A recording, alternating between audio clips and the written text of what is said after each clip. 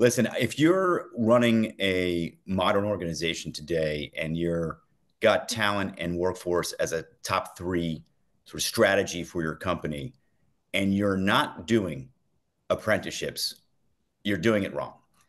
The opportunity for organizations to build on their internship programs and expand them into apprenticeships is a step that's not hard to do, and I think will provide an expansive improvement in the amount of talent, the diversity of that talent, the productivity of that talent within their organization. And what I noticed with the big customers we work with, many of them Fortune 1000 companies, what began as a smaller complement to internships has now become something that is equal to or greater than.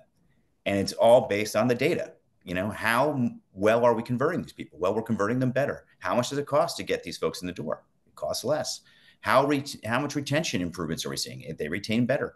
When all of those data patterns are, showing you those positive signs, it gives you great confidence that you can do more here. We want this to become something that is completely normalized in every single Fortune 5000 company. Like, it's ridiculous that it isn't at this point. There's so many amazing people that I've been exposed to who, for one reason or another, maybe went to college. Maybe they didn't have the network to get into an organization like yours.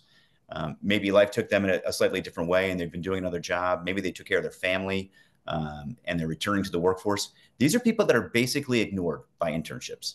And they have some of the highest quality talent and determination and grit to be wildly successful inside your organization with literally just some good old-fashioned training and access to the opportunity.